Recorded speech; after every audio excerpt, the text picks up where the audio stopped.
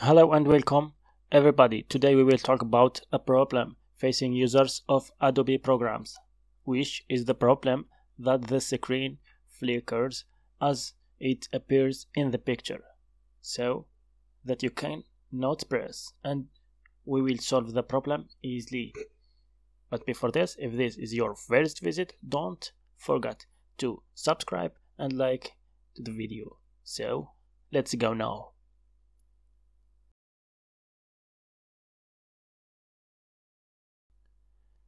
Thank you and welcome today. We are back again. This video will be quick and route as we will solve the problem of freezing the screen of Adobe programs such as Illustrator. I did not find any solution to the problem on YouTube, so this is the first explanation of YouTube that provides the solution.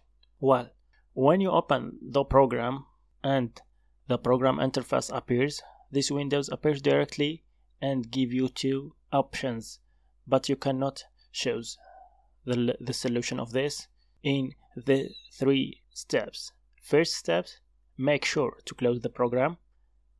Secondly, cancel your Wi-Fi connection and deactivate the internet in your PC.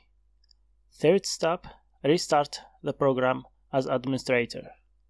The program will work with you easily and this window will not appear. You can operate and save the file normally, and you can now open the internet on your computer. But if you close the program again, you must do the same previous steps. This is the quick solution for this problem. Please, if this first visit, don't forget to subscribe to my channel and like this video.